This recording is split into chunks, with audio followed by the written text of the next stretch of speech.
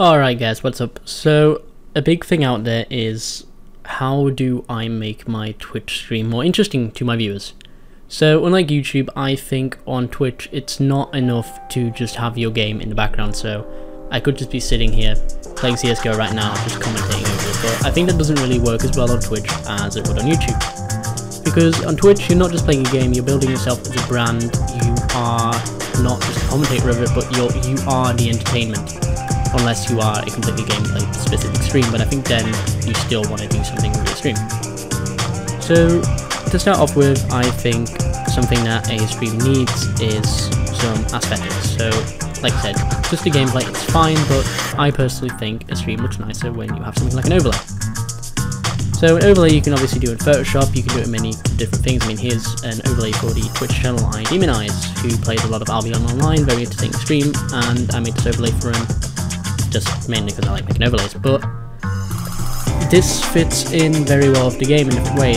It covers up vital things. So if you're playing a game, for example, I'm going to take Albion as an example here, people can just jump you, PvP, and kill you depending on what zone you're in. Now, just by the gameplay itself, it is very, very difficult to see what zone you're in, but in the game, normally, underneath here, you would be able to see the name of the zone. So obviously the overlay here not only has an aesthetic purpose, but it actually has a practical purpose as well of making sure that you as the streamer won't be getting harassed by viewers, so to say. I'm not saying all viewers are out to do that, but obviously there'll always be a few that will literally just try and mess up your stream by doing things such as just over and over and over killing you. But that's why I think overlays serve a nice purpose. Apart from overlays, your Twitch channel, same as most YouTube channels, should be treated as a brand. In the sense, if you want to have consistent branding, a nice consistent design throughout your channel, that possibly links in with your overlay. So I'm going to use my own here as an example. I'm not saying it's the best, but it's just a very quick, simple idea I had. Okay, no idea what that was. But so we have D4N, we have Dan, which my channel is Vital Dan, but obviously I think in a square logo this size this fits better. And of course when you're offline, you'll still want a nice screen. Because even when you're offline and someone comes across your channel, you want to entice them to still follow you, so they give you a chance next time you're live, and obviously it gains you an extra follower, another person watching, and more people to have in your audience. So now we've covered the aesthetic side, let's have a look what it would look like. So this is OBS, I'm going to be using OBS to cover things in here. So this is just our game, and this is our game with the overlay. So obviously we can have a face cam in there. It's not actually connected up right now, so I can't show you that, but just for the purposes of this, I've moved a chat in there. So the reason I think a chat on your actual stream is nice along with the chat on the side, because you're thinking, well, why would I want to have the chat on there when I already have it on the side anyway? The reason is that it might just be personal to me, but I like watching a lot of streams full screen on my other screen, or just on my main screen, for example. So especially on phones, it's nicer to be able to tilt your phone sideways, watch the stream in full scale. And with the chat still being on there might be a little bit of delay on it, but you still get to see what chat is saying, because I think a big part of the Twitch community is actually seeing other people's reaction to whatever is happening right now. So in order to do this, there is a few services out there, but I just personally prefer Twitch Alerts because it's nice and easy and simple. You just connect your Twitch account up, and then this is what it looks like. So we navigate down to chat box over here, and we can choose a variety of styles. Boxed, Twitch chat, looks exactly like the one on the side. Clean, it's just a little bit bolder. Old school, pixely, which is nice.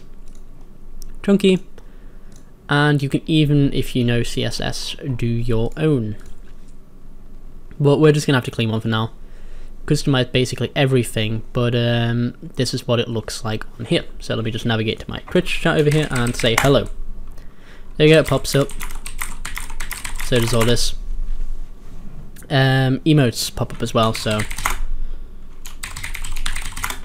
you'll still have all your emotes in chat. So what else can I do with this lovely thing called Twitch Alerts?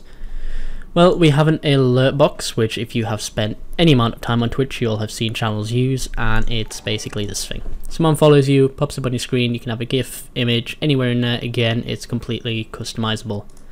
Same goes with donations, because the sound is customizable as well. So I've set mine up to not actually show donations because I don't really use them on my channel. But another thing which you can use is the events list. Now you have these things in the corner here, and ignore that on the middle, but what you'll want to be looking at is this corner here. So let's say someone follows.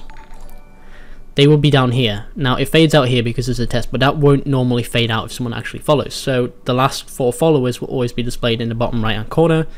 People like seeing their name on the stream they're watching. I don't know, it makes them feel part of it, but I think that's always a nice thing to have there for your viewers. So, talking about things for your viewers, how do you give back to your viewers? I personally think loyalty bots are a great way to handle this, and what I think is a really good loyalty bot is Revlo. So you simply go to revlo.co and you link it with your Twitch account, and then you will be you'll be asked to name your currency and set a command. Now you don't need to make any commands, you don't need to code. Revlo does all of this for you, which is one of the reasons why I think it's a great service, and its dashboard is fantastic. So once you have done all that, you will get to the reward stream. You can either edit some of the pre-made rewards, or you can make a new one. So I'm just going to edit this one to show you what it basically looks like. Things you do is you set how much something costs, 200 coins for example, what you need from the viewer. So if I wanted them to play CSGO with me, I'd obviously need their Steam ID to add them. So we will need their Steam ID, the command they type in chat to do this, and what it does, and the title of this. So we hit save. Make sure you deploy RevloBot every time you start streaming. Also keep this open in the background while you're streaming because you'll see why in a minute. See down there, he's arrived to my Twitch chat. And the commands. So, for example, this updates with however you change it in the settings, so we can see that we actually have a typo there. So let's change that over real quick. So currency. We want vital coins. Actually, let's just have this as coins. That's really simple. So let's say someone types in coins. So our currency is vital coins. Someone types coins in chat. Exclamation mark coins. RevloBot should let us know our amount of coins. It might need a moment to update, but anyway, if we head back over here to commands, you can see vital coins has been changed over to coins. Has it updated yet? Apparently not. But basically what it'll do, it'll normally pop up with a little message that displays viewer name, you have this and this many of whatever you name your currency. We'll try to get in a minute when we've given the bot a moment to update. Anyways, so back to your rewards, you obviously set a little command here. So let's say the command join game, which is what we have here. Let's just copy it over. So exclamation mark join game. It says join my next game, and it corrects the user. So obviously join game isn't enough. You need to put in join game and the Steam ID. Let's say my Steam ID is Vital Dan. There we go. Vital Dan has used 200 of his Vita coins to redeem join my next game. There's a sound that just came up, and you can see this is the reason why you should have this open in the background. So, in rewards, we can see someone has redeemed a reward. Click on it, it gives you the info, what they've done, like what command they've used it on, the Twitch user, and the details. Remember how we asked for their details to be their Steam ID? So Vital Dan is just get Steam ID, then you basically add them to your view game. When you've done all that, when you're happy with it, you click complete and it disappears, and this number will also disappear. You obviously just need to give it a second. There we go, it's gone. Let's try a little coin command again. Coins.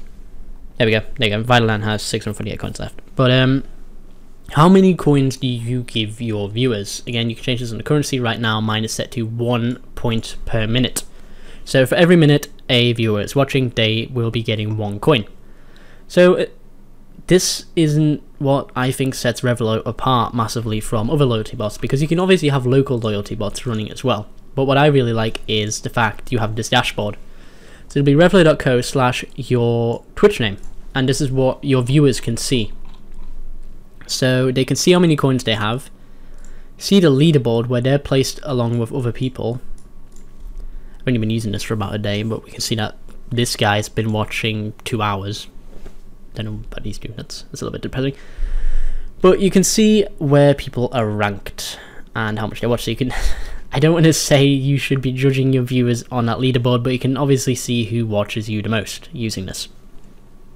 People can also not use chat to redeem, but they can also use this online system to basically redeem. There you go, end of stream shout out. You just need to give the Twitch ID and then it'll come up in the thing. So anyway, back to the dashboard. This is what you're seeing. Other things you can do are giveaways. So let's set up a new giveaway here. Name of the giveaway is testing. Let's name this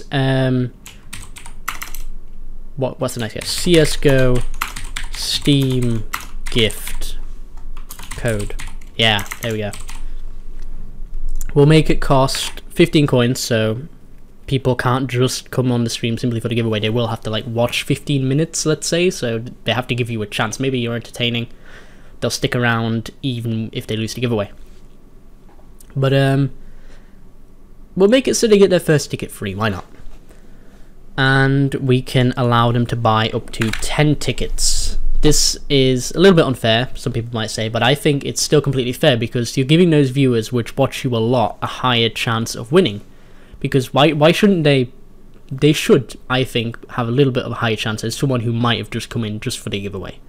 So someone who's been loyally watching you, they'll have collected a lot of coins. If they choose to, they can spend that amount of coins on how many tickets they want, up to the amount of 10 tickets to keep it still halfway fair. So what do we need from the winner? We will need their email address because we need a way to actually send them this gift code. Done all that, you hit start. There you go, this is what it looks like to you, and we can see in chat here we have a giveaway for CSGO Steam gift code has been started. Each ticket costs 15 Vida coins. You can buy up to 10 tickets. You can buy a ticket with typing in chat !ticket and the amount of tickets. So obviously our first ticket is free. Oh no, we need to type ticket 1. My bad. So 1 ticket. There you go, 1 entrance and 1 ticket. Let's say, oh, okay, so we've had a free one, so we want more tickets. We have to pay for these, so I want to buy 2 more tickets because I have 30 coins. There we go. We just purchased 2 more tickets. What does this look like to the viewer? Okay, viewers that don't do it through chat will get to this screen. They can buy their tickets here. The amount. First one will say it'll be yellow for the first one. It'll say your first ticket is free, so they can get 1 ticket. So they can keep it open on here or just go back to chat, close this. It's not really needed. However, okay, let's say the giveaway is run its course, we've had loads of entries, and we want to pick a winner. You simply click draw a winner. So the winner has been chosen by Lan, obviously, but it'll just completely randomly choose it. Now underneath here it says he is a follower and he's also a subscriber. I don't know why does this tick. It'll show if you are a Twitch partner, it'll show if they're subscribed or not. If you have a normal stream, it'll show if they followed your channel or not. So for example, you can make it that the winner has to have followed. So obviously this hasn't shown up in Twitch chat yet because this you check. Let's say one of the conditions is he's a follower. He's not a follower. Okay, you re-roll. You find a new one. Sorry, no more. Alright, there's no more entrants to win. Let's start new.